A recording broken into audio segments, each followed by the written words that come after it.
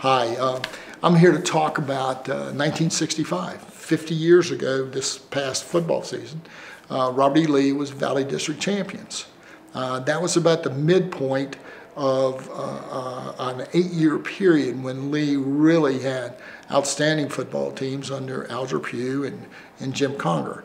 That came off of the 50s when there wasn't a lot of success in football. Those guys came, put together teams.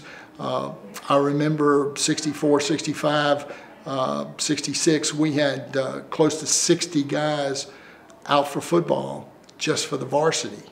And we'd have 50 for the junior varsity teams. And it was a lot of camaraderie, a lot of friendships that developed that 50 years later, we're still friends in the community.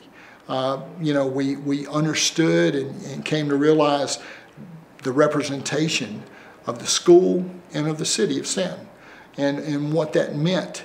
And so you conducted yourselves accordingly. Our coaches were very strict about that. They taught us respect for one another, respect for the people on the team, and respect for what we were there representing. And I think that was an important lesson that all of us learned and shared and stood me well over the years. By understanding that, and I've been a lifelong Staunton resident, it's helped me to understand exactly what the city's meant to me over those years. And why I love seeing the renovations that are taking place in town, the downtown revitalization, the growth and the progressive issues that have taken place, and yet we've maintained that historical aspect that hasn't faded away. And events like this can take place, that people can come and share their stories. A lot of new folks at what Staunton has meant recently in 10 or 12 or 15 years. But old guys like me can come and be nostalgic about 50 and 60 years ago, what the city was like and what it was like to grow up here.